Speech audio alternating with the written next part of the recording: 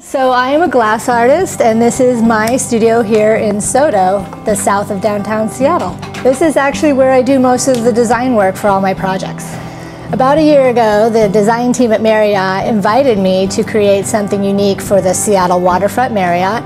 So I created an original chandelier for the executive boardroom and a number of sconces for the ballroom area in the hotel. For the sconces, we were actually imagining almost like a shell, the way an oyster would open. So I took one half of that shell, and then I added silver leaf to an opaline white background and made it very pearlescent and sort of magical, the way you'd find something underwater. I think one of the joys of actual installation days is that it's finally come to fruition. Glass blowing is a pretty intense art form. There's a lot of risk involved, and the fact that it's actually finally coming to be on location and in its final place is fantastic.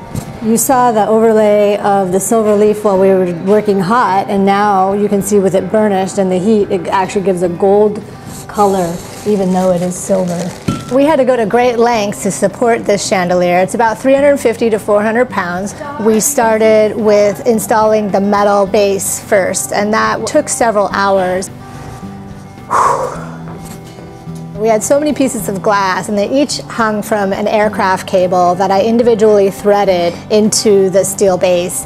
And I went around and round to see the perfect location of each placement of glass. My specialty is to create light refracting through glass and metal and acting as a beacon that is creating an effect on the surrounding environment. To get these shadows on the wall, I always like to work with perforated steel. In the ballroom, we used perforated steel behind the glass, and it created an upward and downward shadow that travels a lot farther than the actual blown glass piece itself. I believe when we walk into a space and there's handmade objects, there's something in us that feels it. Feels good to be around handmade objects.